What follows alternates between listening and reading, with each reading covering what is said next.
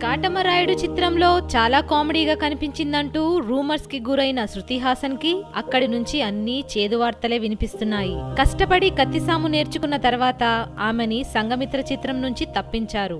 బెహెన్ హోగి తేరీ అనే చిత్రం box office వద్ద పల్టీ కొట్టడంతో శృతి హాసన్ మరింత డీలా పడింది. తనకి నటిగా మంచి గుర్తింపు తెస్తుందని ఆశిస్తే సినిమాకి మైనస్సే శృతి అని విమర్శకులు తేల్చేశారు.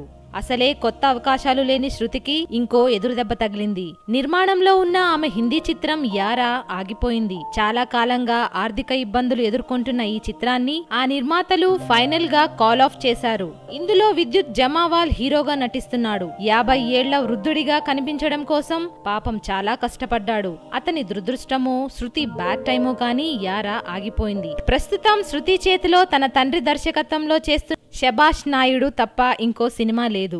శభాష్ నాయుడు కూడా చాలా కాలంగా నిర్మాణ దశలోనే ఉంది. అది ఎప్పటికి రిలీజ్ అవుతుందనే దానిపైన క్లారిటీ లేదు. అది రిలీజ్ అయ్యి హిట్ అయితే తప్ప శృతిని మళ్లీ చిత్ర పరిశ్రమ పట్టించుకునే ఛాయలు కనిపించడం లేదు. ఈ టైం గ్యాప్ లో శృతి తన విదేశీ బాయ్ ఫ్రెండ్ తో దేశాలు చుట్టేస్తుంది.